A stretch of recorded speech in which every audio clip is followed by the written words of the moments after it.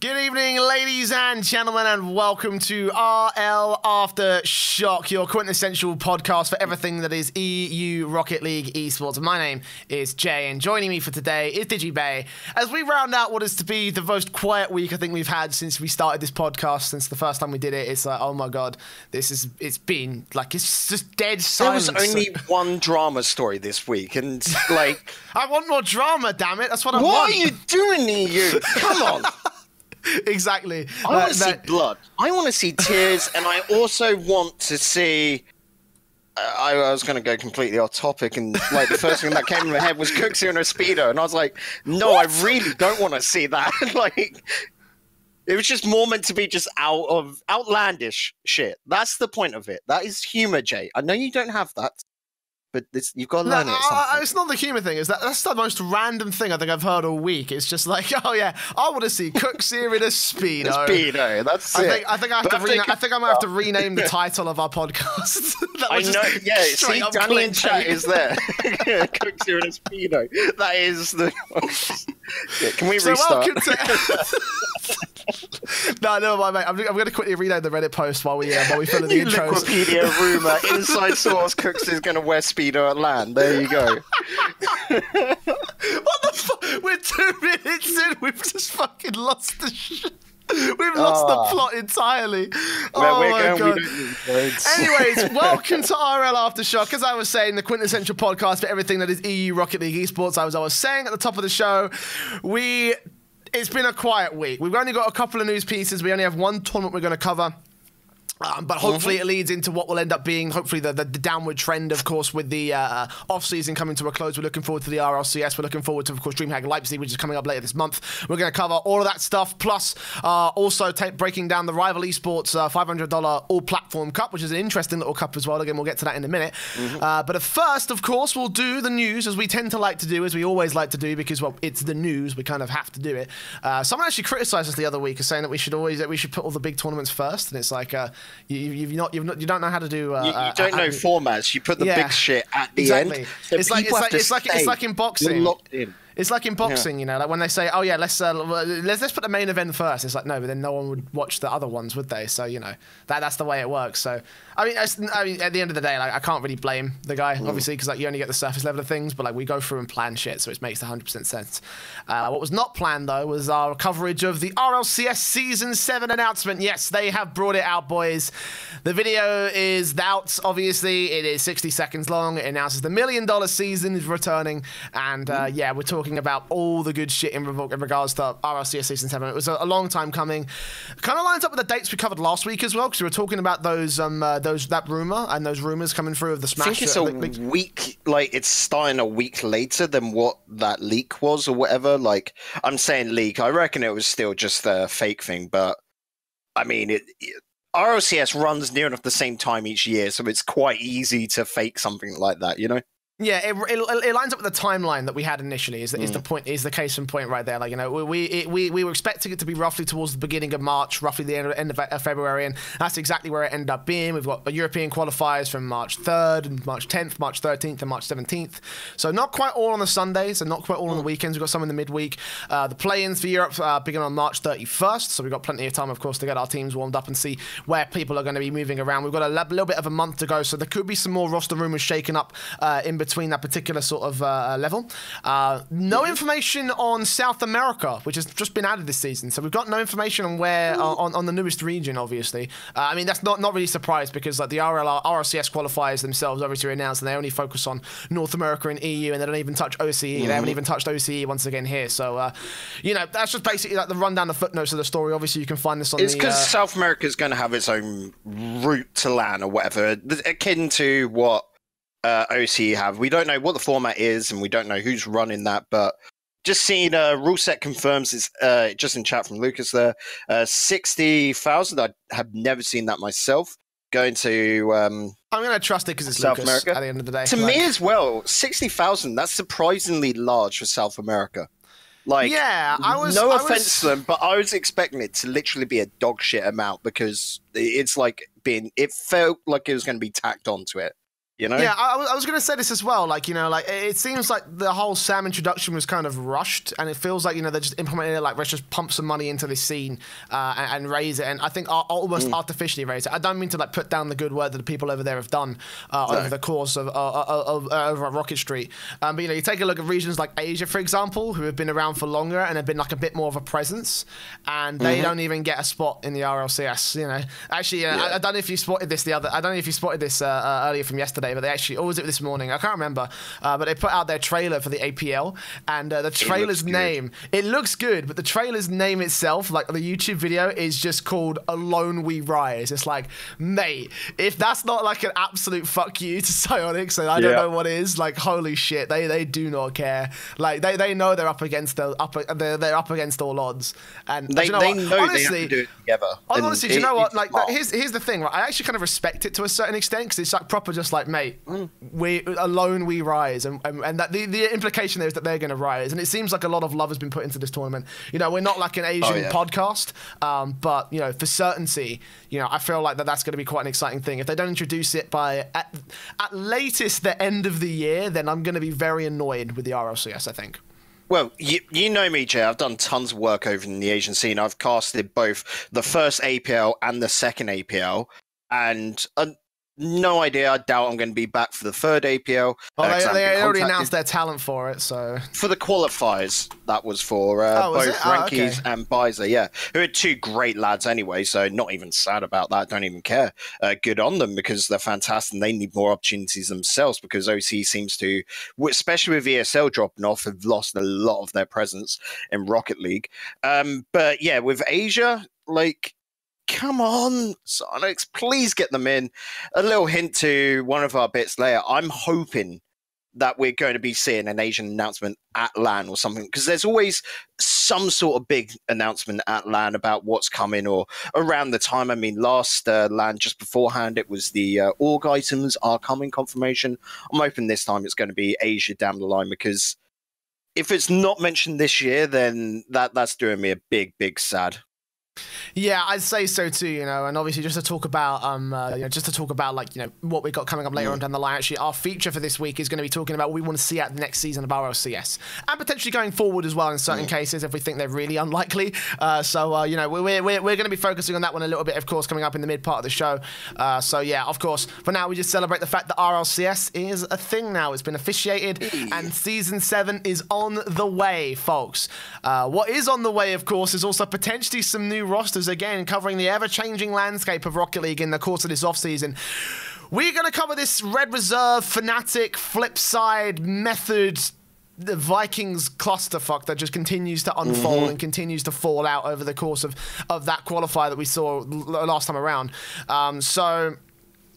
For those of you who don't know what we're talking about, last week or the week before, we covered a story about how Speed has moved into Flipside, and he moved over there to cover for the DreamHack qualifiers. He went forward and actually won WSOE, as we talked about as well. And we were saying to ourselves that this is a complete mess.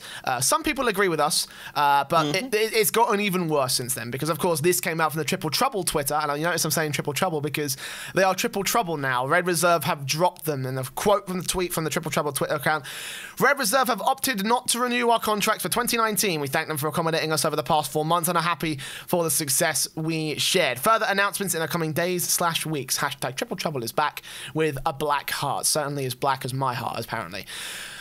So, for that anyway, can you remember last season, though, when I said about Red Reserve sniffing around teams, and I said they don't seem to be willing to put the money into an RLCS team. They would be willing for an RLRS, you know, wages just for a blanket amount. RLRS, you're looking at about $1.5 grand per player a month.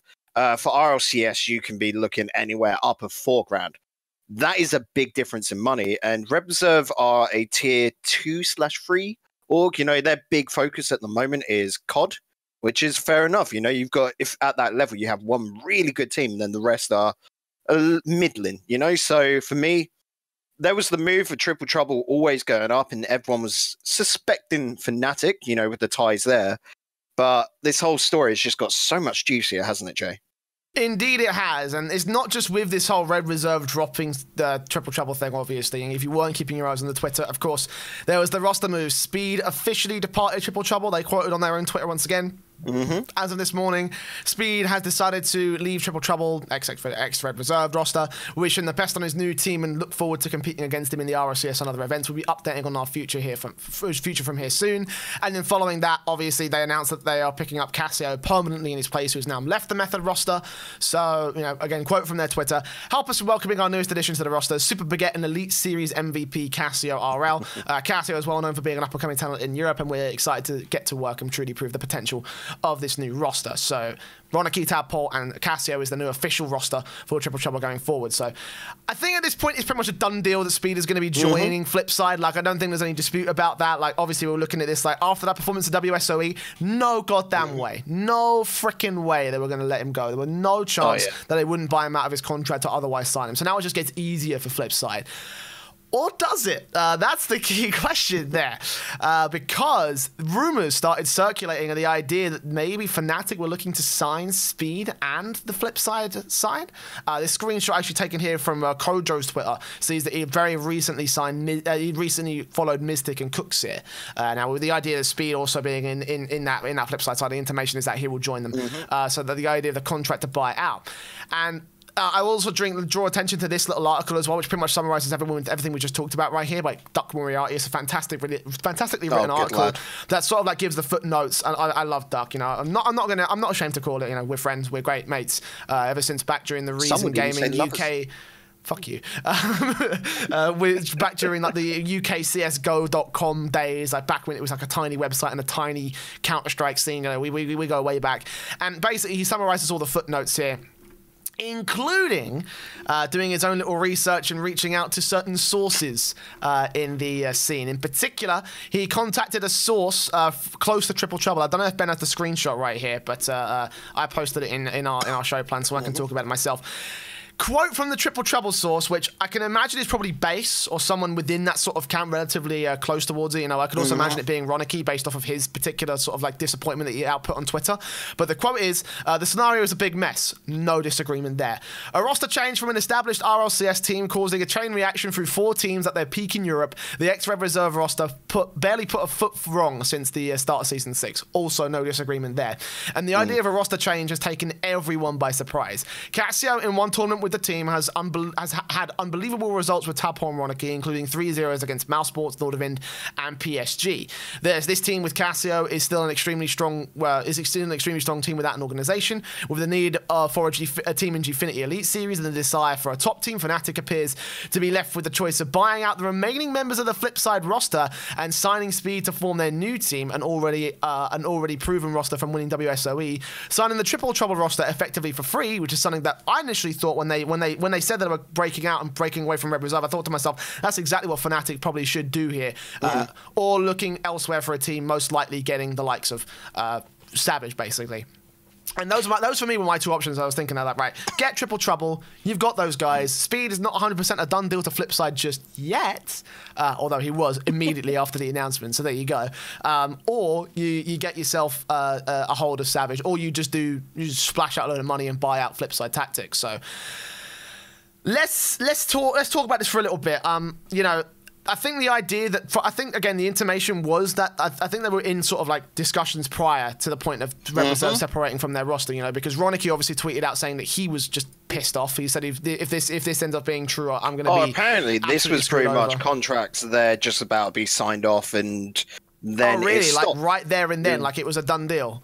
Sort of like me losing work this weekend. Close to completion. They were discussing pay and all of that, and getting near enough, like before contract signings, and then Fnatic just taking a step back and evaluating their options because they may have heard a couple of rumors about Flipside. You know. Yeah, you know, I mean, I'm not sure what the rumors particularly say about Flipside, but obviously with this whole thing being propped up, you know, there's certainly some circumstantial evidence to prove, to suggest the idea that there's a likely chance that you know, Flipside are coming to the end of their involvement with Rocket League. You know, for certain, you know, Hex is not Hex. It is Hex. Hector. Hector has, like, you know, Frost has certainly been just very vocal about his disappointment with the way that Rocket League Esports has been run. You know, from the in-game item stuff, you know, to not selling merchandise for teams and various other managerial things. You know, he's been vocal on Twitter, on Reddit, on fucking Interview with Dazarin. You know, like it's been a pot over boiling for a little bit of time. You know, and I think it's like now reaching the bottom end. I honestly think Frost is very, very tired of this scene. And honestly, do you know what? I don't even blame him. I can't blame him. No, I don't think we can. Like, it just... As well, this is actually a really good move to, like, see out your time in Rocket League. If you were to, like, near enough hand the reins, the flip side, legendary reins over to a top-tier org like Fnatic, no one's going to cry about it because it's a good move. Fnatic are probably, if, like, you know, Flipside are wanting out, they'd probably give Fnatic a lower sort of, like, I want to say sale charge, you know, like, a lower transfer fee to essentially buy out the players' contracts and the team that. So it all makes good sense, and that's why you'd have Fnatic there looking, okay, they can pick up Triple Trouble for free, essentially. They don't have to pay anything. Or they can just go spend, let's just say, an extra $15,000, like just a random base amount, to pick up a team that has already proven that it can beat the best in the world. That is a big way up, because Triple Trouble, especially with Casio now, is an unproven factor. All they've had to show really is those DreamHack results, which, don't get me wrong, were good results, but Flipside is Flipside. You cannot deny that at all. Having Cooks here on your team as well, you've got to remember Fnatic have to weigh in the fact that they're in Gfinity, so having Cooks here into Gfinity being nuts. Mystic's a hard-working lad, and Speed's been part of Gfinity before, so it pretty much rounds up quite perfectly for them. Same can be said for Triple Trouble, don't get me wrong, but the whole sort of package that the Flipside team can give makes perfect sense for Fnatic to weigh up the option between the two. Yeah, you know, and especially, like, you know, you consider the options are still on the table for them. They could still go for this Flipside buyout. They could go for the Triple Trouble roster. I mean, Ronicky says it's probably not going to be the point. Although Roken has other intimations. Again, to quote I don't blame you, mate. I really don't. This is, right, so for those of you who don't know who Roken is, he used to be a caster, relatively prominent in the scene, back with the Gfinity weeklies. He came back for a little bit rival, then he went away to be the manager of Savage right now. And Duck did reach out for a comment from him, to which Roken responded with 3 words. 3 fucking words. Just do it. Those were his 3 words. No further context, by the way. That is an entire quote. You don't need that fucking context, though. It's just, oh. Oh my god! The thing about it is, like, for obviously I'm casting with Roken before, like, it's such a Roken thing to do that it does not even shock me that this is but it's also at the same time the most ridiculous thing I've ever read in a Rocket League article ever. Like, just ever. It is something else, man. Like, that was hilarious. It. I was reading through it and it was like, oh yeah, this is actually really nicely like written up. Everything is great. All the sort of like quotes are good, and then it was just ruined right at the end, and it was just like, oh nah, that is like literally. I think the worst part about this is that as well, Duck updated the article twice. One to correct a mistake he made in regards to WSOE results. On the second was to add the second context. You didn't need to do that, Duck. I mean, we all know what this was in reference to, and it's not really any sort of proper statement on this, apart from people saying, oh, Fnatic should be looking at Savage. Well, with Savage's recent performances, you know? Yeah, I was saying they could be looking at them, but I remember I was there like, don't, because one... Bluey would be probably the best choice to that. Alpha as well is all right, but Devo not really wanting to be there because he's a lazy little shit. And wow, the whole straight up calling him out on the podcast. Wow. Oh, he's a good player. I'm not going to disagree with that, but he's a lazy shit. You get that. I can say the same thing. I procrastinate like fuck. I'm sure you do as well, Jay. Everyone's like that.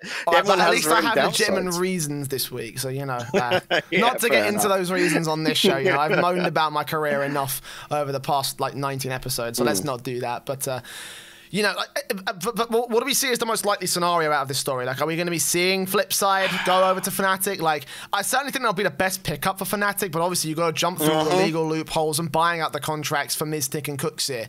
That's the biggest challenge right there. Or they could just go ahead and buy the Triple Trouble side, which are now completely unproven for the thanks that Speed is going over to Flipside. Cassio's coming in. He's not exactly a one-to-one match. Or do you go with Savage? Which personally, I think that would be the worst outcome. Just to start the day, just to rate them in terms of which outcome I think will come out best. I think it would be the Flipside roster, the Triple Trouble roster, and then the Savage roster. Oh, the Savage roster is already dealed on a whole different. That's a no.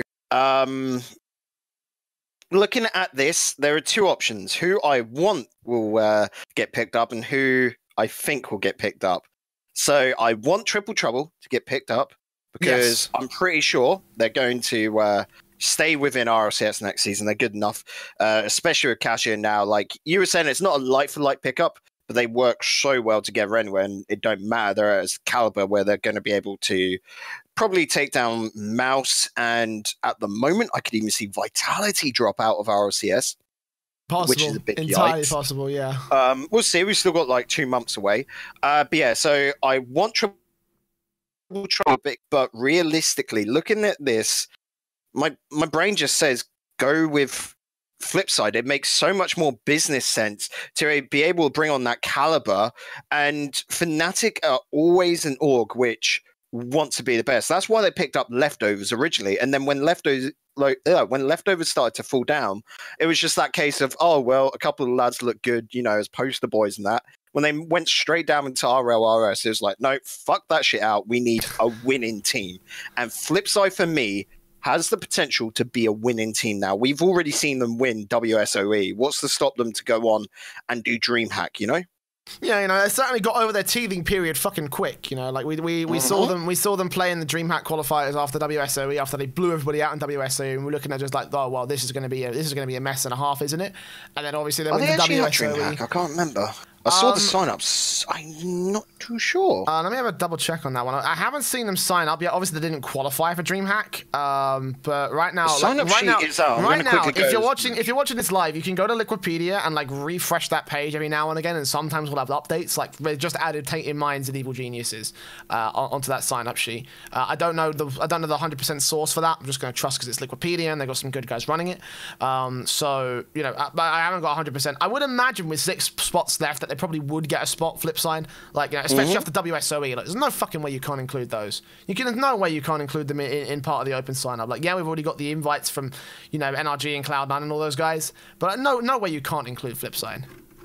Oh yeah, definitely. And I'm just looking at, because that's going to be ones we were talking about this a couple of weeks back, where these were, I would like, reserved open sign-up spots where it's like, you know, get on the phone to them early, say, right, we're coming along, but we want to announce it alongside, like, for example, with Flipside, oh, we're officially signing Speed, but we can't say that publicly yet. Can you please reserve a spot? We will be there, all of that. And when you've gone, oh, calling you up, DreamHack are there going, yeah, sure, why the fuck not? You're not going to get that same love from, I'm just looking through, like, the likes of Eskedit, Seeb, Nex, and Matar, who are good players, don't get me wrong, but they're not going to get that same love because they're not an org. They don't bring anything to DreamHack, like the sponsorships and all the viewership that, say, your Flipside does. So, yeah, we've still got a couple of spots open.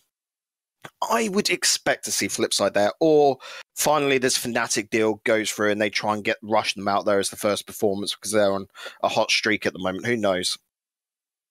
Yeah, for certain. I'm hoping to see some more good shit out of them. I actually just linked off to the sorry, if you look in the Twitch chat, Luke has actually linked off to the Smash page, which I think is a little bit more. Yeah, it looks like it's a bit more updated. I can't tell if. I'm just trying to see. Like, I'm just trying to see if I can like. So Splice is a weird one for me actually here. Just bringing on this note, if you ever noticed, back at Last Insomnia, Splice were there, not to play, but as a like a marketing thing where you could play alongside one of their pro players. It was Karma and Dubrin Nose that was there. I'm always baffled about the amount of support that Splice are putting into the Rocket League community, because they've now just reached RLCS, so that's good. But it was just like it it seemed a little bit odd to me, you know, when you've got this American team doing all that sort of stuff and really helping out, yet it went very unnoticed. I think it's probably because Splice weren't quite up to par at the time, and I think it's also just down to just where Rocket League was at that particular period as well. You know, like obviously now we're getting in-game items, or now we hope to get in-game items. Whether that will actually end up happening is another question entirely. You know, based off of various rumors. But you know. It kind of surprised me they actually went so far as to head over to Europe, to be honest. That's my biggest surprise. No, look, this is what I'm saying. Like, I'm surprised they put so much support in, but I wasn't surprised that they were signed up. It's more that case of, I don't understand why Splice are putting so much support into the team, but they are, and so I'm expecting to see them there, and yeah, they are there. One happy surprise as well is actually we get Wind and Rain at DreamHack. They've picked up Vel, Ice-T, and Jazer. And Pulse as well. That's a fun little roster. That could quite easily get a lot of community support, which I love for Wind and Rain. Like, ever since seeing them in CS, I was just there like, this is a good org. I like them. Wait, you saw them in CS? Oh, God. Yeah. She got, like, the worst team that you could have... You could have gone for anything that did internationally successful. Dota, for fucking, like, you know, League of Legends, for fucking CS. Oh, mate. Oh, you know God. that I don't watch either Dota or League of Legends. I don't give a shit about that. But yeah, Wind and Rain has been fun. They've been trying to figure out a good Rocket League team for a while. Like they don't want to pick up like an RLCS standard, but they want a good community team. This is a fantastic pickup for them because those three lads are great. Yeah, and obviously we're seeing some of the other teams like Secret are going to be playing there, Complexity are going to be playing there, Bread is sending their squad out, MCon are there, One Up are there, Nordavind are there. You know, there's actually even already... Rogue are going to be there. Like... even Rogue are going to be there. We've still got 6 spots left to be confirmed. So you know we've got a few different. You know, obviously we're going to have a few different, a few more sign-ups to come through. So of course, make sure you keep yourselves locked on the page as standard with the DreamHack qualifiers, or the DreamHack Open sign-up, I should say, because I should expect some other squads, the likes of Flipside, the likes of maybe Fnatic, Savage. I'm not too sure about. I don't think Triple Trouble will go, but you know, like some of those other squads to see how they'll be able to turn up. Yeah, I think that's about all we can cover with that particular story. But I don't know. Maybe I mean, pretty sure we should see Method. Maybe Method. I don't know. I'm not sure how they feel about their the newest pickup, to be honest. Especially after they bombed out at the last qualifier. So they might not be so confident. Don't want to bomb out this with. Yeah, that's fair. Yeah. Now, Gfinity Elite Series will be their home for the moment, so there you go. But enough about rosters and stuff. Obviously, there'll be more roster moves coming forward, so make sure you keep it locked to all the standard channels for RLAfterShock. Follow the Twitch at twitch.tv/RLAfterShock and the Twitter at RLAfterShock. We'll be bringing you, of course, all the random standard retweets and news as it comes. So, moving on from news, let's talk about the RLCS a little bit more, because one of the things I did want to talk about this week before we went on to our tournament roundup was about what we want to see out of the new season. Obviously, it's a new season, it's a new dawn, brand new sort of like a sunset over the horizon of the Rocket League esports scene. With RLCS, obviously, we'll be seeing where the best of the best compete. So I kind of wanted to talk about what we want to see out of the next season itself. Not in terms of results or anything like that. Like, you know, it's part of our job to stay relatively impartial unless we think you're being an idiot. Complexity. I'm kidding. But you know, we want to talk about now. Complexity have now done the 1A and they've made like the smartest move ever with picking up Flakes, and no one thought of it. Like, that is an outplay, you know?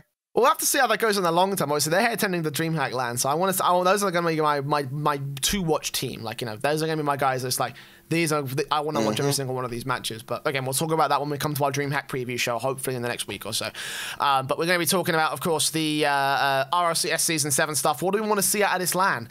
So we got some points together about the stuff that we want to see. We're going to go from most likely things to happen to least likely things to happen, based on the... we need to rearrange this one down here. Are you going to be moving... I'm just going to quickly move that to... up here and no, because at the top of the points is where we'll be moving, is where we'll be seeing the most likely stuff. Yeah. Are you doing some reorganizing of our show plan so we can? That's it. I've done the reorganize. We're good. Okay, all right then, fair enough. All right then. Well, let's talk about our first point, which is about South America. Obviously, new announcement, new region in the RLCS, and we want to see them go. We want to see them with some success. Yeah, we want to see them with some success. When I say it right, you know, Baker made the point of just not having like some shit mixed team like we had a WSOE because of visa issues. I certainly think that WSOE dropped the ball on that one because they didn't prepare enough in time. But I'm hoping that obviously that with the RLCS being it. With the RLCS being the way that it is, it will hopefully look a little bit. It will hopefully look a little bit more legit in the sense that we have. We have fucking. Ben showing off our plans. What's the word I'm trying to bring out here? I can't figure it out. I'm hoping that, again, as you say, I'm hoping that they won't just ragtag some squads. I hope they get some actual teams together. So, yeah, the problem with WSOE was it was pick-up team. 2 from Lotus and 1 from...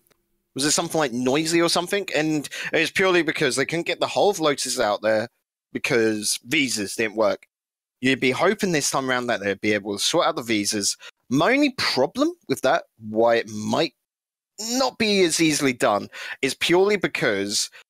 Looking at the schedule that they're running, like RLCS is running about half a month, like starting half a month later, which means it'll cut into that break in time, you know, where there's normally about 3/4 weeks between the end of league play and the start of LAN. So I don't know how they're going to quickly get it because you got to think, as easy as it is, like as hard as it is to get an EU visa, can be the same. Said the same for South American ones, sometimes even harder.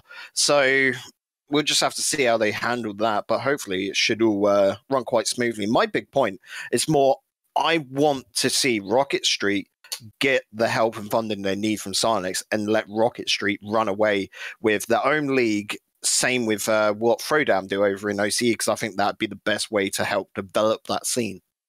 Yeah, I'd love to see that as well, obviously. You know, again, I want to see the Endemics develop the scene in the way that they know how to do so. I mean, I'm hoping that they obviously take lots of good care with it. I hope the Psyonix handle it great on their end of things, so that way when they bring them to the World Championships, it is looking relatively good. It is looking like, okay, there will be there will be a legitimate team, a top team in the South American region that will do good work with it. So I'm hoping that is just, I'm just hoping that that's just how it turns out overall, because South America has like a really, really good, such no short edits of the thing. You know, I'm hoping that obviously they do some good. I'm hoping they do some good work with that to, like, you know, really boost South America, because it's great having one more scene added on board. But you know, I'm not sure about, you know, using. I'm not sure about whether, like, my confidence is not always installed in Psyonix to do the right thing. And that's my key thing about South America, because we've already seen one massive fuck up. It's a massively impassionate esports scene. I don't want to see a second one, you know? Yeah, so I remember with WSOE, Psyonix were a little less hands-on with it, so hopefully they'll get their stuff sorted out. The reason why it's taken so long for them to get involved seems to be more that they want people that know the scene and can handle getting them across. It's the same reason why Asia will probably be the next stepping stone later down the line, because they're trying to be very cautious and safe, because that's how Psyonix always are. But I think there will be one fuck up. There always is, Jay. I don't want there to be a fuck up, but I think there will be, and I don't know what that will be. I have a feeling, if anything, it's going to be, you know, putting on a LAN in America and obviously having the same issues with visas that we had with WSOE, because obviously that was the thing right there. That was where things really, really messed up.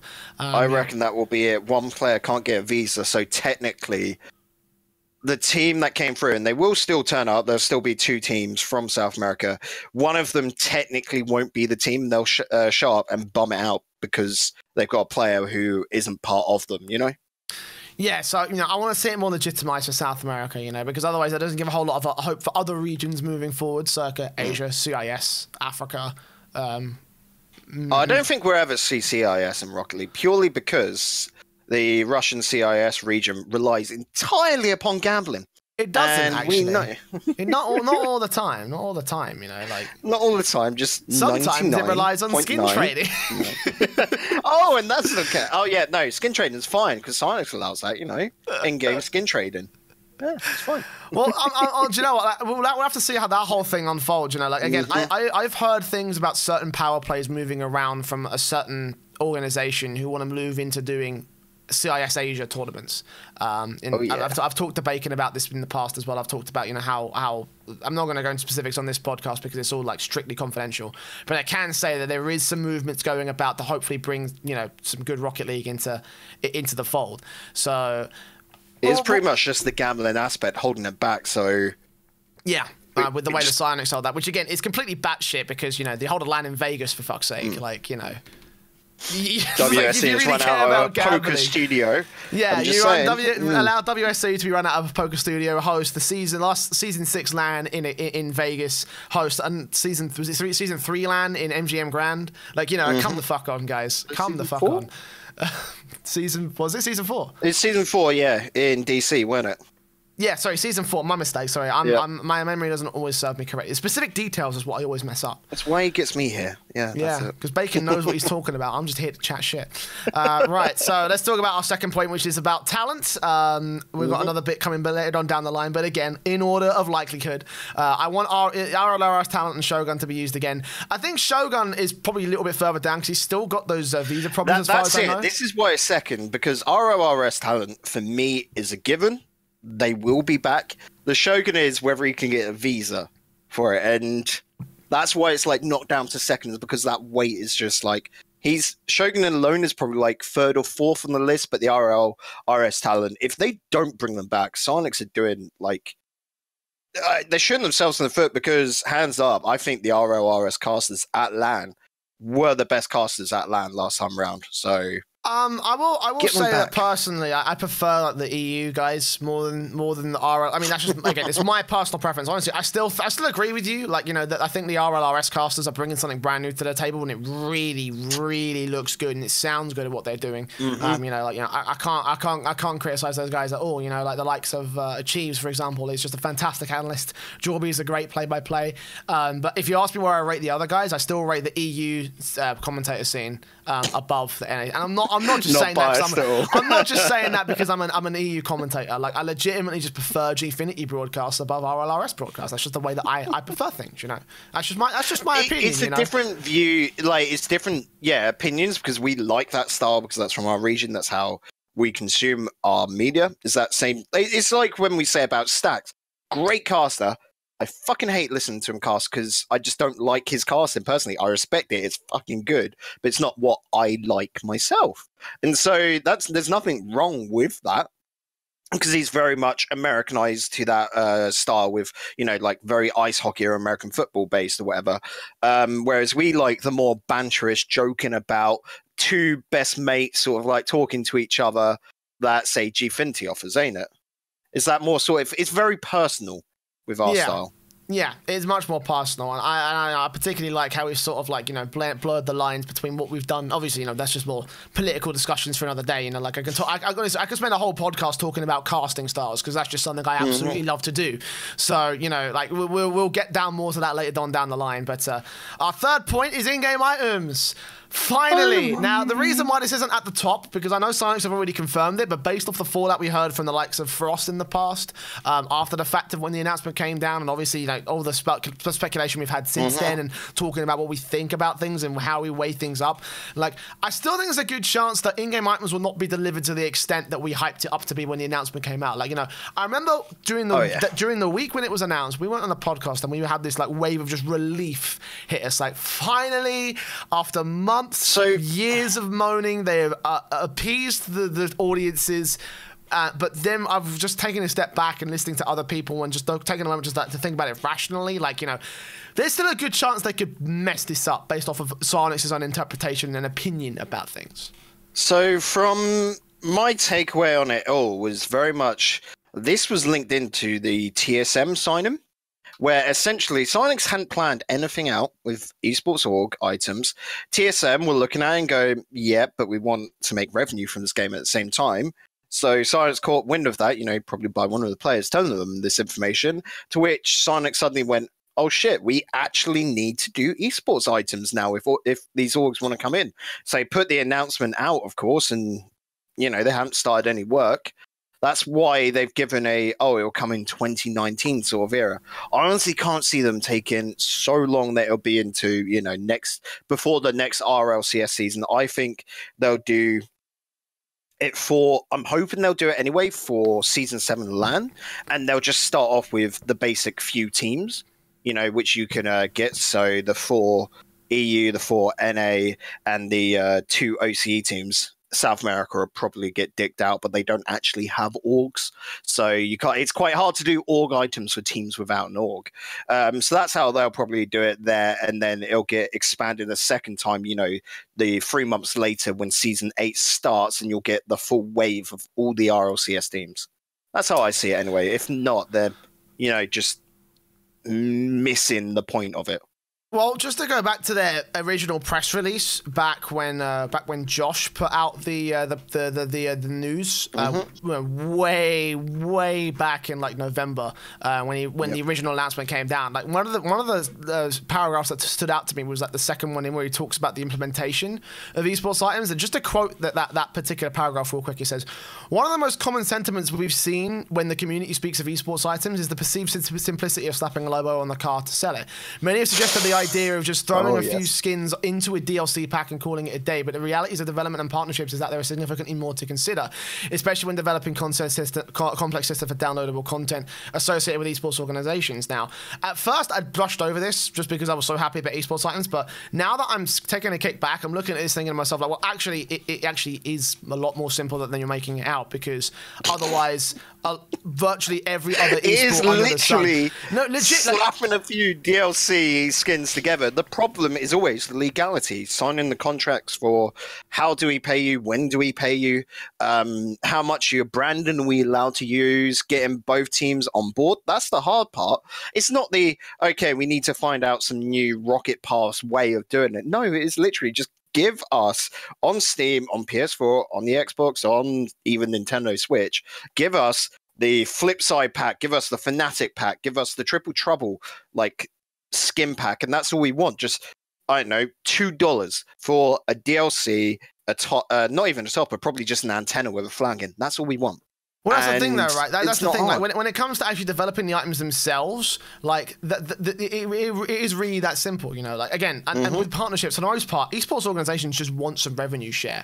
Like, it doesn't have to be like some sort of like 50-50 split like Psyonix do. Even if you took like even if you went low enough to just like 60-40, for example, like that would probably be enough. I'd say for most esports organizations. Maybe I'm wrong. Maybe the mentality is most of the time it's 50-50, and that's because it's after, say, Steam or Sony have taken their cut, which is normally like with Steam, it's a 30% cut just straight off the top, so you're left with that 70% of the price. So 70% of $2 is, I don't bloody know straight off the top of my head, that's going to be $1.40. So then it'd be 70 cents going to Psyonix, 70 cents going to, let's say, TSM for every purchase, and that's just generally how it works. Yeah, and I mean, it certainly seems like it's overblown the complexity of the issue, because if it really was that complex, it's not making excuses. Yeah, how is it that CSGO have managed to do it with no problems for the past 5-6 and they bring years out or a so, new player skin or skin every few weeks. Yeah, they bring out brand new stuff for every major LAN. How is it that Rainbow Six are able to do the same thing for every Six Invitational or Pro League?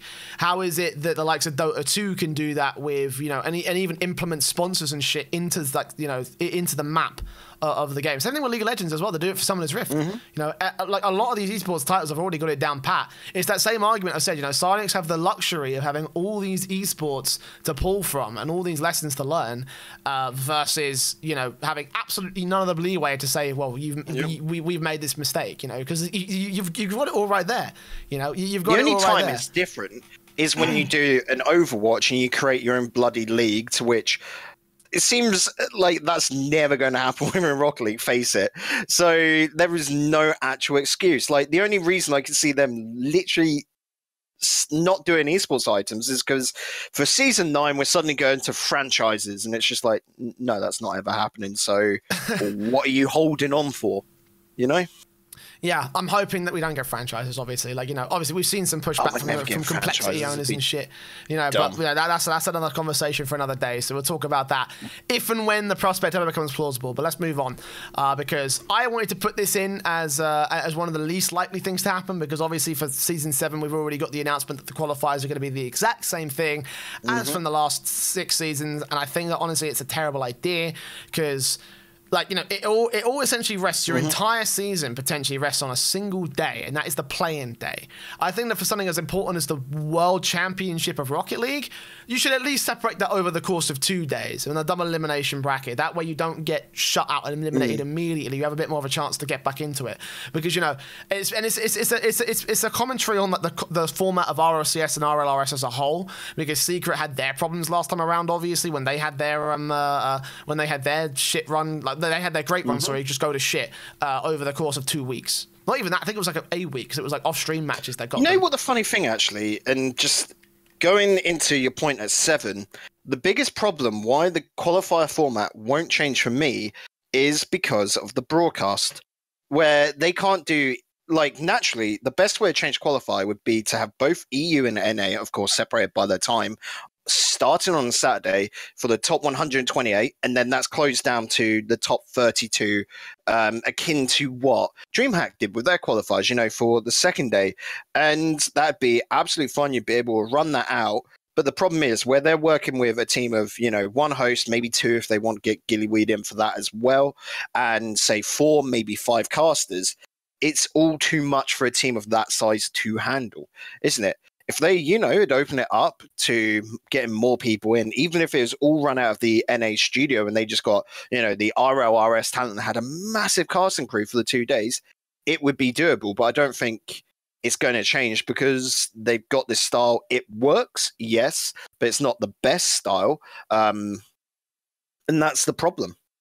Yeah, you know, like at this point, it is just trying to push things a little bit further on, because, like, if your entire run rests in a single day and you fail because someone didn't get the right amount of sleep, someone didn't have correct breakfast, things didn't work out in your favor, like, you know, that's a pretty shitty way to have your entire tournament run prematurely cut. Like, imagine if that happened to, I don't know, like, imagine if that happened. Imagine if we had like a 3-man sticking rule like we have a Renegade Cup and Flipsid had to re-qualify, and that's what happened during the play-in bracket. There would be blue bloody murder called out by every single person in the Rocket League. I can't wait for the next Renegade Cup, and it'll just be so good because so many things have been learnt from the first Renegade Cup. So the next one, when that rolls around, because it's looking like Silence do want to do that again, of course, it'll just be so good. Like, I can't wait for that, because that's actually a project I'm hyped to do again.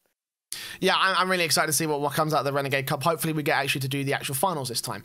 But more about that later on down the line when the next Renegade Cup gets announced. For now, though, let's move on to point 6, which is Asia. I put this as very unlikely because, yes, it's very, very unlikely. Fuck, man. Like, Asia just gets another blow to the back of the head, just like douche, douche, douche. Like, they're just, like, first APL they're the middle denied. child. They're just forgotten, basically. That's the problem. Like, first was APL getting denied any official support for APL. 1NE getting officially denied official support, which, do you know what? Fair enough in Sonic's case, because 1NE was running 2 teams that were competing in the APL at the time, and it's like, well, that's just massive conflict of interest. That's massive corruption. Yeah. So, you know, I wouldn't do that. I certainly wouldn't agree to that notion at all. In regards to that, I sort of, I want to say I trust 1NE because I know the lads and they're good guys, but it's that sort of, they can see the potential to make money, which of course you've got to. What is it? Tasty Tears put well too much money into it, probably for anyone's like understanding. So he's just being there like, oh, if it finally comes and he has those teams on 1NE under contract and he can sell them off and make some money that way, get it back, and it's all good. But yeah, you can see Sonics being very hesitant because it is a conflict of interest. So that regard is understandable. And that's why I think the whole APL structure change should be able to help them there. And that's why I'm hoping anyway that we get Asia's going to be in season 8 at season 7 LAN finals. I'm hoping that's the announcement we get. Yeah, I'm hoping so too. But like, you know, even 1&E is still involved in the current running of the APL stuff. We've obviously got Rocket League India also stepping up as well. I'm hoping that is sort of like, you know, redeemed a little bit with the whole bringing in the Chinese market, because China is like, you know, is like integral to success in everywhere. Like, you know, it doesn't matter what industry you're from. You know, like you see a lot of the time, movies these days are casting Chinese actresses and actors because they're big in the Chinese space. Therefore, they're going to sell the movie in China. So that basically just doubles your net worth of the movie by default. Like, don't even have to make a good movie. Like, I think. Oh yeah, I still always use the example of fucking in Transformers 4. Mark Wahlberg goes up to like a ATM and it's like the Bank of Construction Bank of China or something like that. And you're like, what the fuck is that doing in Texas? Like, it makes no sense at all. But it's because Transformers fucking sells in China. They like the robots. Yeah, exactly. You know, like I love it, man. And I think that we would be really remiss to have Asia go out for another season past season 8. Like, if we get to season 8 and there's no Asia, like, fuck, what do we do from there? Like there's no, there is. I think no we do nothing, because you can do nothing, and it's just like, Asia, sorry lads, but I think we're putting you up for adoption. Like, no one wants you here. That's the problem. You are the long lost black sheep of the of the Rocket League scene. Like, oh Christ. I'm sorry, guys, but I think you need to go back to League of Legends. That is the problem. Rocket League ain't for you. Right, you know what? Asia's doing well in PUBG, right? So, you know, maybe you want to go League of Legends and PUBG at the same time. So, you know, don't hack it half the goddamn time. So, I don't think we should talk about Asia with PUBG, buddy. Of course you would. I mean, come on. When they just had this thing called Radar, which was like, you could see the items and stuff of other teams, and then suddenly I looked at the number of, it happened over in EU and NA, don't get me wrong, but near enough half the Asian teams suddenly died because they got banned for using it. And you're just there like, oh, guys, why has Asia got such a bad stigma of cheating? Like, Rocket League could finally be the first time when no one can cheat in Rocket League. Like, it and we got no Asian presence. And maybe that's why they don't want to bring Asia in, because they know for a fact that when it comes, when they bring Asia, will suddenly appear. all of a sudden, we're just going to get loads of Rocket League cheats. Like, how could you theoretically cheat in a game like Rocket League? I don't know. That's the thing. Like, maybe you got like predictive pathways to the ball. Perhaps, maybe, I don't know. I guess that would be literally the only thing I could think of being a legit cheat, would be like a line coming out of the ball to show its trajectory. That'd be it. So you actually know where it's going to land, that sort of thing. But I couldn't think of any actual bots being able, like, we've seen the bots coming up now and, like, you know, being developed, but how would you get that on, like, you must be able to notice when there's a fucking bot on the thing, because they move so fucking weird. If you've ever watched the videos on YouTube and that, of people making bots for fun. I've never seen it, to be honest. So I can. I'll have to show you. Yeah. Send me a link after we're done here. But, you know, we've still got a little bit of a show to go, because obviously we've got one more point to talk about. That's the EU studio. We talked about this possibly sorting out the qualifier format things, but in general, I think EU talent is massively underutilized.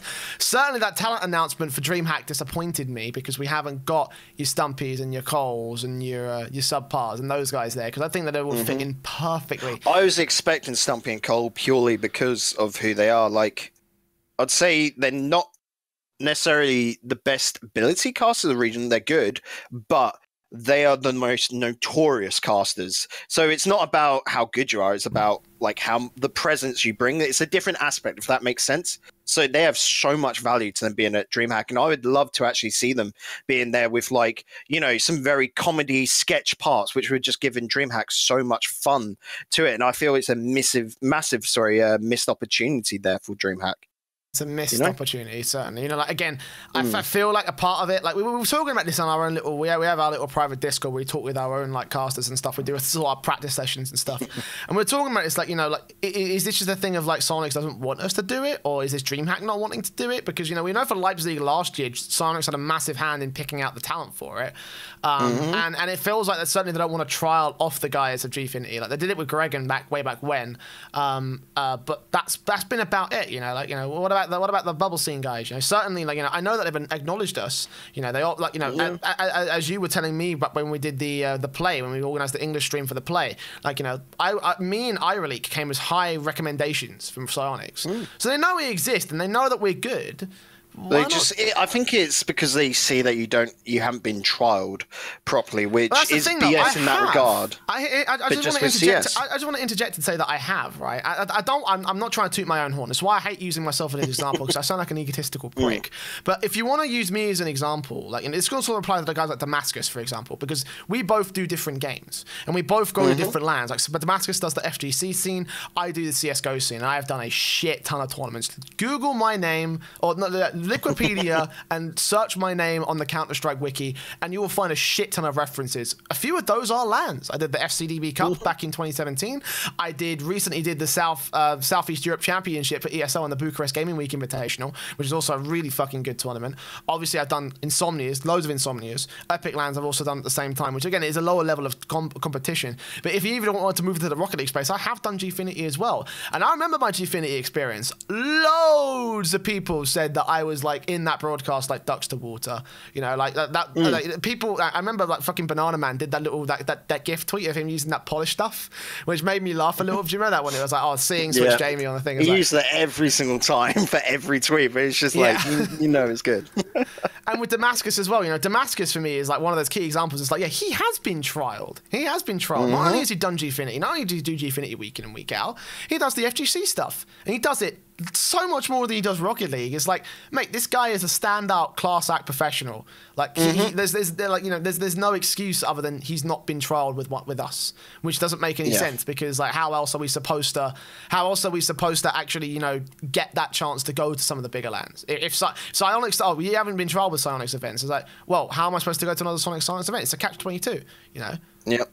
And that, to me, it just makes no sense, because for Rocket League especially to grow, they need to bring in more presence. They cannot purely live off NA casters. They've got to bring in that sort of EU scene. Even if you're saying they're going to stick entirely with NA casters, then they've got to bring in through more NA casters, be able to live that way anyway.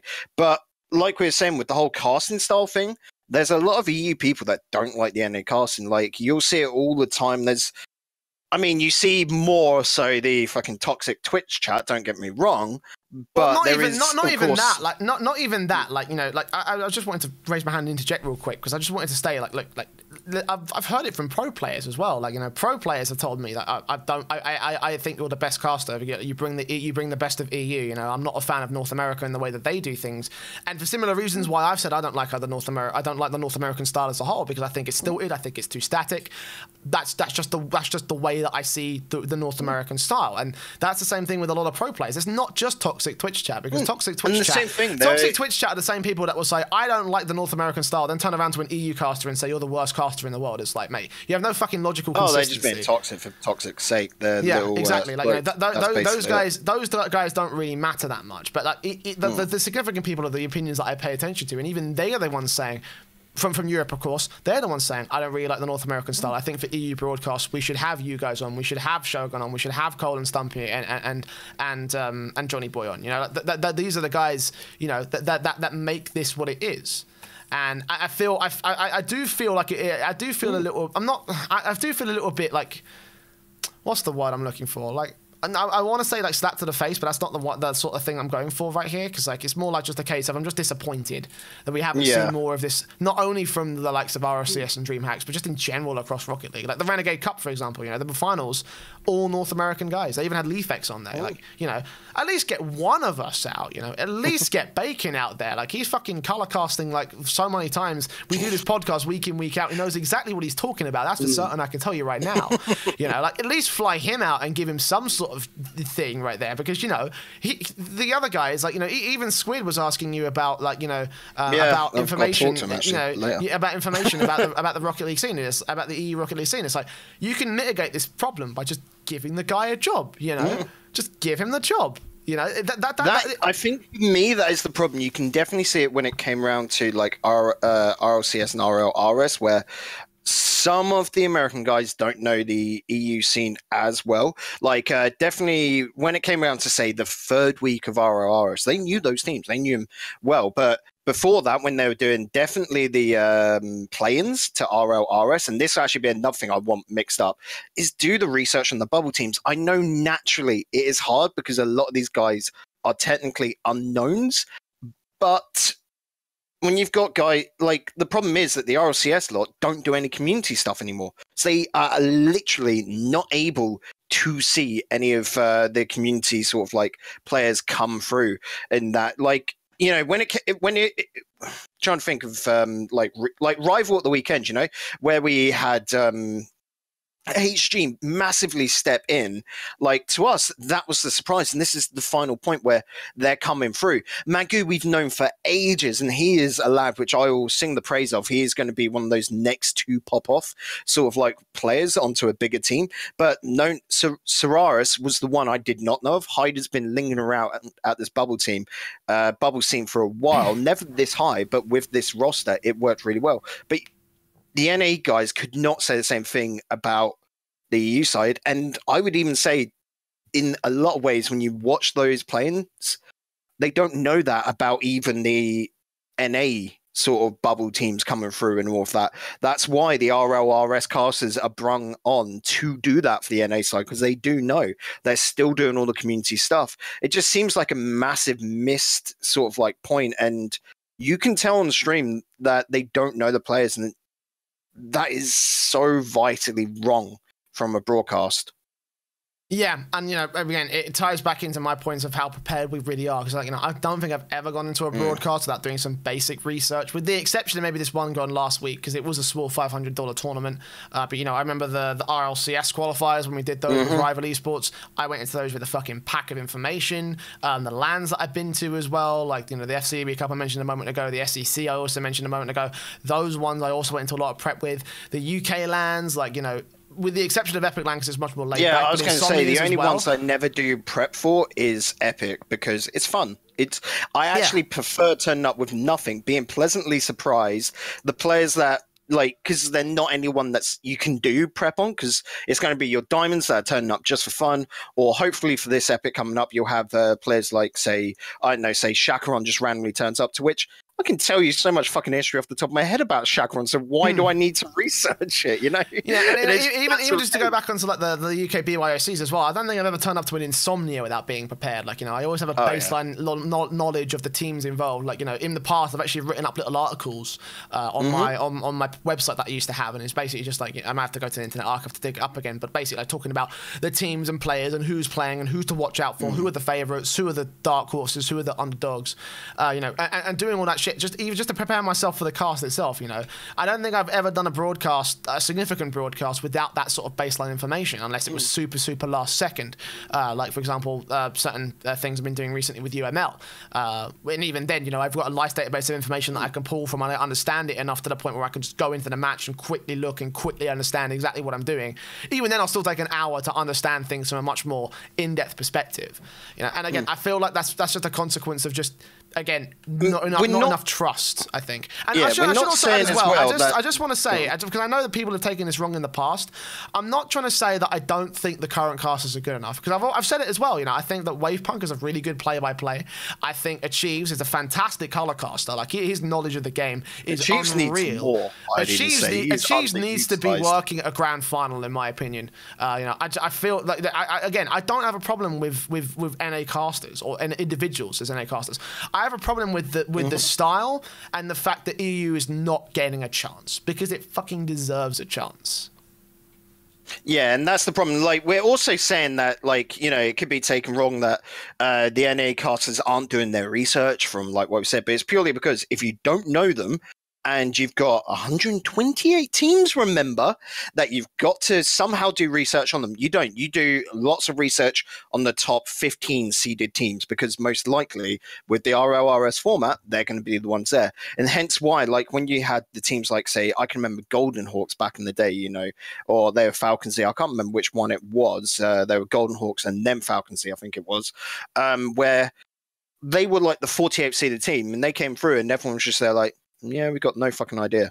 And they had to sort of make their way through without doing any background, and it just showed. Whereas, we hardly ever get to see the Spanish scene, because the Spaniards don't really leave their own stuff. But when you see them, the big teams. You're talking the E-Monkeys, the Existence guys, even to ARG now coming through. You know them when they come through, because they are just the best from the scene. Exactly. You know, like I feel like. Yeah, I think we made our piece on that particular prospect. Again, I'm not dissing anybody that currently works on the RLCS broadcasts. I'm just saying I think there needs to be It's a problem with the format, not the casters. Exactly. That's the crux of it. There's only one entity that can change that, and I think we all know who that entity is. So let's leave that there and move on to our final beast of the night. It's going to be our tournament roundup.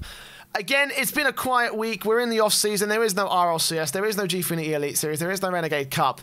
What we have is the Rival Esports EU $500 all-platform tournament. There was another tournament that also went down this weekend, which was called Greenfield. The Greenfield Winter Cup. I decided not to include it just because like nothing really happened per se. Like, I looked at this like before because we were deciding like whether to include it and that, and it was like a German, Austrian / I think even a little bit Swiss tournament and German-speaking regions, it seems. Yeah, this whole tournament, like looking at the results, was a clusterfuck, and I have no heckin' idea because again, watching the VODs back, it was it wasn't the best, and it was super confusing. I don't know how this whole played out as it did, but we've got no sort of like right to talk about it, I think is the best way to put it, because we don't have enough knowledge. We know a lot of the players, but I'm just saying like Stage 5 Gaming, the team that came runners up of it, Eckhard, Millennium, and Fabso. I know Fabso. The other two, I have no bloody idea about. So again, I've got no right to talk about that team, really. You know? Yeah, I feel the same way as well. Again, I was looking at this, I was like, you know what? Like a lot of the results seem to be either expected or not, and I don't know why. And I was looking at this like, there's not a whole lot of known names, so I decided not to just go for it in the end. We're just going to focus on the Rival Esports $500 tournament again because this was the big thing that happened over the course of the weekend. It was the much more signed up for team for certain, I can tell you that. Although the prize pool was a lot smaller than the Winter Cup, still we had a Just to quickly say, actually, out of the 16 teams there, I know 9 of them. The other 7, I have no bloody idea who these players are. So that is the point again, just like... Jeez, it's a weird one. This came out of nowhere as well because I never saw this posted anywhere, and then it was just like I think it was Wind and Rain is where I saw it originally about them posting that their new roster was playing this, and it was the first time they were playing as a team, you know, and it was just like, yeah, I know. So I don't know what to say about that. Either way, let's talk about the Rival Esports Cup again. You can see the brackets on screen right now. We had Nordavind and ARG in the finals. And ARG were the victors. Actually, before we get onto that, let's talk about a quick, just sort of like general sort of point about the tournament, because I did want to bring this up as well. We had an unrivaled amount of sign-ups for this one. Like, on the Smash GG page... let me see if I can verify. Last time I checked, it was in like the 90s or something. 94 total teams. I'm not sure how many were complete, but fucking hell, that is... GG. Ridiculous. I've complained about EU not taking the time to sign up in the past, but this is like completely overshadowing that. And yeah, we had a few missing names like that. I didn't see the likes of Team Secret. I didn't see the likes of... It was a $500, so that's to be more expected. But I would have thought they'd be trying to do that purely to get the experience for DreamHack coming up this weekend. Practice, because you might end up meeting Nordavind in the finals, or you might meeting some of the smaller bubble teams that are still going to this tournament. So I'm taking a look at this, like, okay, that's pretty surprising, but still, the amount of people that we got just off of getting from like the consoles and from the other systems that don't get represented in Rocket League Esports, it was a question that I had to ask myself. Is like, would it be worth it catering to the smaller console markets or catering to the console markets in terms of esports, so we can try and, you know, bring forth sort of like a newer element of sort of like just to bring forth more participation in the esports space as a whole, because that is really where you start. You know, the casual gamer, but not all the casual gamers are into PC. You know, the pros originally were playing on PS4 back in the day. So, you know, I want to get your thoughts on this. Like, is that a thing we should be considering? And even then, how do we do it? So, there's no excuse not to have all the platforms here. You just do the same promotion as normal. Of course, you're not locking anyone out. Like, thinking about players that would sign up to this tournament, there's only one player I can think of off the top of my head, and that is iCash, who's a very good PS4 player. but that is it. His two teammates play on PC, you know, and they'll talk over Discord, probably, I'd imagine, or something like that. So that is literally the only time I can think where having it multi-platform helps. The multi-platform aspect is more so just for community. It's more for casuals. It's more for friends. You know, if you're a streamer and you set up your private lobbies, and you're like, oh, video games, anyone can join, then it just makes it helpful. I can remember back in the day streaming that and having to do, okay, for these first 3 games, we're going to do a best of 3 PS4, then we'll do best of 3 Xbox and Switch. And that was just a pain to continuously have to, you know, organize and make sure all of that. This, where everyone's allowed on, makes life so much easier. And I mean, just from the news and that, where multi-platforms are becoming a bigger thing, to the point of, I think, Microsoft are even doing stuff with the Switch coming up. Well, yeah, there was like an announcement they're going to bring Xbox Live to the Switch. I'm like, what the actual fuck, guys? How does that work? But how does please, that work? I want to know. Like, could you imagine something like Forza Horizon on your Switch? That would be nuts good. But yeah, different topic. But yeah, here, very it just different shows topic. Multi-platform is not for esports. It is purely for casuals. I mean, we've seen some TOs try and go specifically towards one platform. I'm thinking about like Rainbow Six, where they have held PS4 or Xbox only tournaments, and they've been shite. No, you go for PC purely because that's where your dedicated fan base are, and your dedicated fan base are the best players. They're the strongest fan base, you know? Okay, well, what I wanted to pose to you as well was that because obviously the theory in terms of developing esports is that you get the casual players, the younger players in at the ground level, and then you build them up as the skill gets better.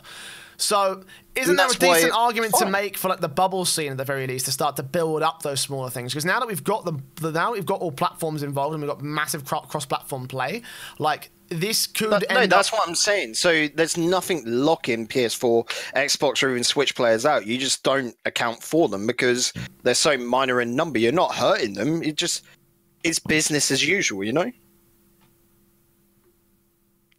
I'm trying to find a counter argument to this. Because here's the thing, right? The thing about Rival, and the reason why Rival discontinued their weeklies is because the signups were just too low, right? People were getting tired of doing the weekly tournaments. But now that we've seen signups like this, is there an argument to state to bring those back for the sake of just the multi-platform element, for the sake of those smaller people who want to get involved in esports but don't have the PC to do that, you know? So I don't think the Rivals like sign-up rate was anything to do with the multi-platform stuff. It was purely $100 wasn't enough to sway, or $150 was it? Sorry, I can't remember. Was enough to sway these players to take time out of their Sunday, or it was Saturdays actually back in the day. It's more like this is $500, so that's enough to get all the bubble teams in, and even Northern in this case. And where the Rocket League community is starved for taunts at the moment. Like, weeklies have died out. I'm not saying that's a bad thing, because there are still weeklies going on. They're just generally a new, I'm going to say in quotations, org or community has been set up, and they're just a bunch of friends wanting to put on a tournament for funsies. They're looking only to get like up to 16 teams in of any level, and they're just going to put $20 into it as the prize. That's fine. That's how the base level, the grassroots of community stuff starts. And then that's your weeklies, and then you get these big community monthlies, $500. Rival is actually normally about $1,000 when you look at the winter series coming up. 22nd of February is when qualifiers are out for that. Signups are live now. And then make sure you sign up to that EU, by the way. Yeah, if I see any more fucking forfeits, I'm going to be pissed on the next episode of Aftershock. They're changing their format, actually. So they've got an open bracket on the Friday, and then which is done off stream, and then on Sunday the top 4 from the open bracket go through and face up against like the top 4, or it might be the top 8 go through and they face up against 4 invited teams on the Sunday. So it's a really quick turnaround tournament. Hopefully you should be able to stream every single game of it, and it's more like a fact of which they're trying out a new format to it, which I'm backing purely because it doesn't have Swiss in it, Jay. And you know how much I fucking hate Swiss. I hate Swiss. Swiss is only ever good at bringing your own computer LANs, because it's more about, and I'm not saying like proper LANs like DreamHack. No, should never be at DreamHack. I'm talking your £500 tournament where it's more like, there for fun. Yeah, I mean, to be fair, like probably I'd make an argument for something like, oh shit, sorry, excuse me. I feel like you're like Epic Lana Insomnia to a certain extent. So that probably be that when you got like a shit ton of signups and it's like there's no possible way you concede every single one. So it's like fuck this. Yep. Everyone in the Swiss system. Ham. Or you can see the best teams in the top, so that way they face against the lowest teams from the bottom, or something shit like that. I don't fucking know. Yeah. Even then, they'll probably end up facing each other in the later parts of Swiss anyway. So well, for that really anyway, you just do Swiss and an MMR seeding. That is it. Pretty simple. I can remember talking about it because I think did we see Marquis sign up for? He did. I'm pretty sure. For the Rival stuff, and he got knocked out in an earlier round, it was, or something like that. But Rival were trying to seed him or something like that, and his MMR was only like 1,400, which is like very low Grand Champ, which is low because it, because naturally he's a good player, but it's just there because he doesn't care for ranked. So that is when MMR seeding doesn't work, but I'm like 98% of the time it'll work, so you go with that. They're your outliers, which means his team, whatever, will go, oh, we've been given a shitty seed in. Why don't you move us up? And you're like, fucking play the game. And we wouldn't have this problem, would we? Pretty much. Sorry, I get triggered. All right, well, let's move on from the all-platform signups and shit, and let's talk about the tournament itself, because there was a tournament. I don't know if you could tell, and the results were kind of surprising. Again, I mentioned ARG steamrolling their way to victory with a grand final win against Nordavind. I didn't expect this at all. I mean, not against Nordavind at least. I mean, for ARG, it's massive, obviously, with their victory in the Ember Series just this past month. Like, this is an absolutely huge victory for the Spaniards, just to come forward and do this amount, take out the likes of the Schnoozers, and then do the same thing against Nordavind. Like, we were saying, these guys are potential RLRS caliber. I'd say they're almost a shoe-in to get through the qualifiers and play-ins. Oh, yeah, definitely. ARG now are looking like one of the best bubble teams in the whole of Europe. EU, face it. Even NA, you could say the best bubble team there because, NA's bubble teams are a little bit weaker, it seems, from looking at a lot of the Renegade Cup stuff. I was doing Rival and did the finals for Mythical recently. That was fun. But yeah, just looking at it, EU's on the bubble level so well ahead, and it's actually scary because there's only 4 spots and it is literally everyone fighting tooth and nail for 4 spots. So it's a bit like, can you remember last season there was not Prosper, the team Z9 was on. They got through to the last match and then knocked out there, and you're like, they were on the dream run, and then it just fell at the last hurdle. You feel so bad for them. No, Z9, the player. You mean from the last RLRS qualifiers? From last RLRS qualifiers. Yeah, got all the way through in, was it like Impervious or something? The Academics or something? The Intellectuals, there it was. Yeah, but they're like a very Community Cup team, and everyone's there cheering them on, and then felt the last hurdle, and it felt so bad. Fucking like a stab to the gut, like, no! It really was. Blood everywhere, and you're just there like, not like this! I thought I had the high ground. Oh, all that sort of jazz. You underestimate my power. But no, ARG at the moment, if I can't see them just like shit in the bed, because that's what would have to happen, because they're on such good form. Like, they went through the whole Rival, dropped 2 games in the entirety of it, and it was to Stake, Chacaron, Godsmiller. That's a good RLRS caliber team as it is. That, it's part of Chacaron's trying to figure out the next team to move on to. God's fairly good player. I'm liking it. Stake is nuts, but I would say he jumps between teams too much.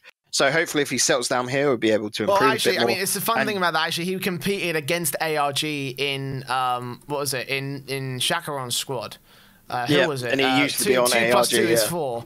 So, obviously he was on ARG as a sub for the last one. But by the way, can I just also make a sub point as well? Godsmiller was playing with 2 + 2, and I think it's pretty much confirmed now that he has actually left Nordavind. So have they still not officially announced that? Because I mean, they've been playing with Sebadan for like the last month. Well, I mean, his Twitter is still Nordavind Godsmiller, as far as I know. I think that's just people being lazy, Jay. Just go and put it there. I think a lot. Yeah, a lot of players. No, he changed it. He changed it. Okay, so he's actually he's gone now. It's semi-official. But yeah, Junior for there. I feel bad because I just want Junior to get bloody onto a proper team and not be the sub because I think he's good enough. Yeah, he certainly is good enough. Like, fucking, please, somebody. Like, again, go with that. I would actually really like to see Chakaron Jr. and Breezy. Chakaron just holds the back line, says, "Go, my children," lets them charge upfield, and he just holds the defense like a tank. That would be fan-fucking-tastic. But I think the problem with Junior is that he doesn't have as much confidence as he needs in himself, you know? That's why I'd like to see him pair up with someone like Chakaron, because Chakaron potentially could give him that confidence. Show him the ropes. Or, you know, again, part of the reason why I think he would have fit well with someone like Vitality, for example, is because Gregan's there. Gregan's a life coach, essentially. So to see him do some good work with that guy, you know, he's got a lot of faith in Junior. Well, he had a lot of faith in Junior back during the last season of Elite Series. Will they draft him up again? I don't know. I don't know what the situation is with Junior and what he wants to do with the Elite Series. I'd love to see like a Reason Gaming or like an Asus Rogue Army pick him up as part of their main roster, but they've got to find. He's got to find. That's just because it'd be a case of like a new org enters Rocket League, another uni lad or whatever, and like they go to Gfinity. Okay, we have no fucking idea about Rocket League. Who do we pick up? Gfinity suddenly go, Chakaron, who are you playing with at the moment? They need a team, and that is pretty much it. You don't realize it. It was the same, like, I told you about the whole hashtag United thing. It was like, they don't give a damn. They just went to Doomsday. Who are you playing with at the moment? You're quite good fun. We'll get you back on. It is how it works with that when it comes down to the bottom teams. That is beautiful. That is something Prove else. me wrong. That is fucking fantastic. Yeah, I mean, well, again, I wish Junior the best of luck going forward. Again, I really want to see what happens with them one. What I also want to see what happens with is Nordavind, because they had a really good run until the grand finals, and they didn't win a single game against ARG. It was 2-1, 2-1, and 3-2. So it was a close series, but ARG in the end took it at a 3-0 at the end of the day. So let's talk about this one a little bit. What happened to Nordavind in that last one? Because you were cast in that one. So let me know, what do you think happened? Nordavind just lost all energy. That was the problem. So if we're going to look, like, you've got to start at the start of the night. So Villarreal was a strangely really easy one for them to take earlier on. Against Exalti, who, by the way, Exalti had picked up a new team, D7 Fakeout and Sluway. D7 Fakeout have been around for ages together and they're nuts. But against Mindset, who were a bit like come out of left field, everyone saw because, you know, Mindset, who the fuck's that team? Oh, it's Calyx, Ocelon, and Astral. Yikes. The first game, Nordavind came in and got the win. Just second game, Mindset came in and just like spanked them something rotten. It was only a 2-0, don't get me wrong. But then after that, Nordavind just suddenly went, okay, we're just going to, like, in our discussion during it was, stop thinking, start ball chasing. Like, you know, do as Master Yoda says. Start ball chasing. You know, there is no, like, what is it? No, Morpheus, sorry. Don't try, do, or something like that, where just their problem was that they were thinking too much, thus it made them slow. Instead, they've got to be faster, a bit more quick, and it worked fucking wonders. That last game from Nordavind, game 4, Jesus, they were out fucking standing in that one. They came up against ARG, and can you guess what they started doing? Thinking again. And they were slow as fuck. And that's the problem. You can't be slow against a Spanish team. We've seen it all the time. It's the whole bim bam mentality, you know, where just they charge it out the field, and you cannot be slow against them because they'll just run circles around you, you know? I think this meme that you posted in our image dump kind of like summarizes the whole thing right there with Nordavind. Just like, and it's gone.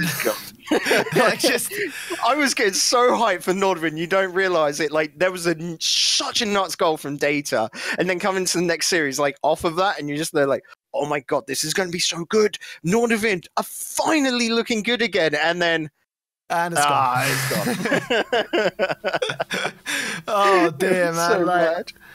Yeah, I mean, it's another blow for Nordavind as well, being a middling team in the Elite Series and being a middling squad for the RLRS, and it was just like, well, we don't think it fits. I'm quickly looking back at what their results were from RLRS, because they stayed up, if I remember right, but it was like literally on game difference, you know? Let's have a look, see. RLCS, no, they came 5th, so they're actually out. They're going to requalify. Oh. They were down. Jeez, they were down by. What was it? Who stayed up then? Who was the team that stayed up? Secret and Method stayed up. 5-2. Secret and Method. Yep. 5-2 each, and Northern came in at 3-4. So they actually lost by like 2 games, 2 series, I should say. Sorry. Alright, cool. Oh, am I thinking? I don't know. Whatever, but it might have been the season before that was like that. Whatever it is, but Northern, like they should make it back into RLRS. Like. Well, the key there being should, but if ARG are also on track to make it into the RLCS, I'm looking at that like, well... Xenomoon look good at the moment. This new mindset, which essentially is Clappers 2.0. I don't know, I'm looking at other players like... You've got Arju and Ixo coming through. Caro's looking nuts at the moment. Like, anything could happen. And it's weird. Like, that's why this RLRS coming up, like, I'm definitely going to be watching every single moment of it. Like, last season, you have to. Like, there's no RLRS was more interesting than RLCS because it was unpredictable. RLCS last season was pretty much just, Dignitas wins everything, and TSM at that time, we didn't get. And then they shit the bed in the grand finals, and they disappoint everybody. It's like, great.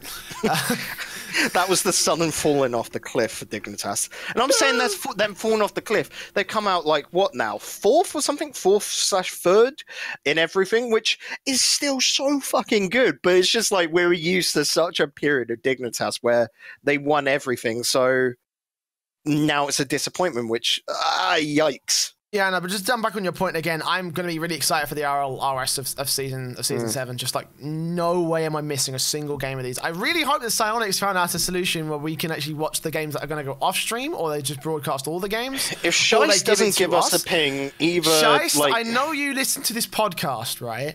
Slide into my DMs, right? And I will stream anyone's DMs, and we will get it. Slide into my DMs, I will stream them. I will get the best of the bubble scene, and I'll do it for free, for fuck's sake, right? Because that is just we my cannot point there is afford that to any miss of the orgs would do it for free. Like, then it just goes to the point: is do Psyonix want that to be like covered by orgs for that? Then in that case, go to casters directly, because and that's casters also your will chance do to it. prove us. You got your commitment problems with the EU talent. Like, fucking, we'll do it. We'll prove ourselves, and then.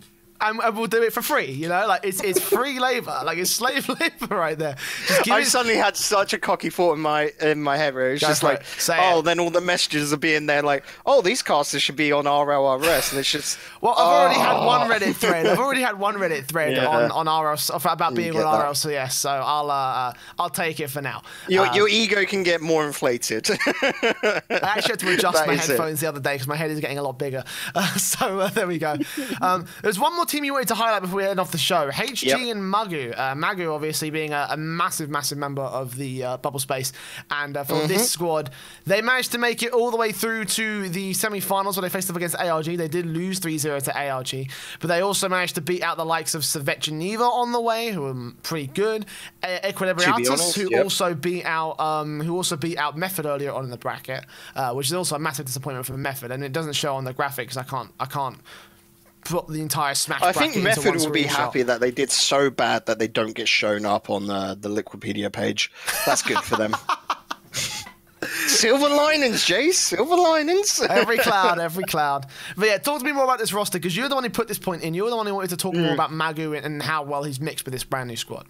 So there should hopefully be a clip on Rocket Dailies tonight showing off a nuts goal from them. But basically, Magu at the moment is part of this group. Like I said earlier, I used Ixo, Arjun as the example, where he is going to be the next generation of good Rocket League players. You can see it coming. And he had joined into this HG roster, Soraris and Hyder, 2 Italian players, Italian org, all of that. They're looking for a player to join them, essentially. And Magu, you remember him from Bolo, right? Yep. Just came on in for this tournament, and he looked like a natural fit. Like, the chemistry was there. It was just absolutely nuts. And it's, once again, it feels like anything that Magu touches suddenly jumps up from being, a low-tier bubble team to a high tier bubble team. Like, here's that difference. I don't think this isn't a down put on Solaris or Hyder. I don't think he's going to be staying with them because he's like, you know, worth that little bit more. If it's a dick thing to say, yes, but it's what it is. You know, but he's one of those ones which I'm hoping he's going to be able to crank out a good team for RLRS because he's got a solid chance to make it in there if he just gets a good cup run on the day, because he is potentially an absolute nuts player, and I'm hoping he's going to be able to pull out the next, like, you know, Yukio move where essentially he just gets picked up out of the blue, another alpha, you know, where he has got so much potential to go far within Rocket League. Yeah, I can see that coming through as well. You know, Magu has just been, you know, a really, really big player, really, really good star. He just works really well, I think, honestly. And I could see him going forward to the RLRS. Maybe he could also make a decent run. I don't know if Bolo are going to be invited to the Renegade Cup finals because obviously they have technically split. But of course, I think they're fine because they didn't. It's the problem, right? Technically, they didn't compete in the roster. Didn't change for for January, sorry. So they haven't lost any points. They've got enough like they didn't break up that roster. They've got enough points from December to go on through. So they not rightfully, but by the rules, they should be allowed to compete in the finals. And I mean, we've had a couple words with the Silence lot, and I haven't heard anything from them that Bolo are out. So by all means, they should be at the Renegade Finals. Well, keep your eye on them at the Renegade Cup Finals because, of course, that is coming up in just a few short days. Actually, I think 4 days from now. It starts on the 8th. Actually, yeah. So yeah, it is perfectly with Epic Land, and yeah. So we've got a hell of a task ahead of us, Bacon, to not only do casting for Epic Land, but also to turn around and try to see if we can also watch the Renegade Cup Finals. So. We've got a fun time ahead of us, I think, Bacon. We've got a fun time ahead of us. And, of course, that fun time extends far into the weekend. So make sure you go ahead and tune on to all that good stuff of the EU Rocket League scene. For now, though, that's going to be it from us here at RLAfterShock. It's been an hour and a half on the dot as of me saying this. Although, admittedly, that's probably going to run over because I've got some final statements to make, of course, to remind you to follow the Twitch at twitch.tv/RLAftershock, Twitter at RLAftershock. I've been teasing a little bit of upcoming content. We've been working and making some changes behind the scenes, but we're almost ready to reveal things. I'm just going to get some graphic designs and reach out to some certain individuals who want to get on the show. And yes, we're getting some new people on the show. It's going to be really, really fun. So make sure you do to go to that. Also go to anchor.fm/RLAftershock to make sure you listen to the audio versions or the YouTube version on YouTube. Just search for Jay. It's going to be very difficult because I just changed my name to Jay rather than Switchblade Jay. And a lot of channels are called Jay. So maybe you should just search for it in the YouTube thing, or you can just check the podcast description. I'm pretty sure it's got some information about that, where you can also look into the Discord as well. But for the audio version, you can go to anchor.fm/RLAftershock, where you can check out the iTunes, Google Podcasts, and Spotify listing alongside 7 other of your favorite platforms, and to request your favorite way of listening. But that is going to be it from today's show. Bacon, any final words before we head out for another week? Not really. Just I'm super hyped Cooks here in a Speedo. Epic Land. Cooks here in a Speedo, coming to you live from Epic Land this weekend. You know what? Should we get that photoshopped and put it on the Epic Land stream? Oh, Jesus Christ! No, that will get banned. We'll get banned so hard. Gump has no choice. John, I apologise. Please don't fire me from Grosvenor. Right, we're going to head out. Thanks again for watching. We'll take care, and we'll see you back here next week when we cover even more of the Aftershock.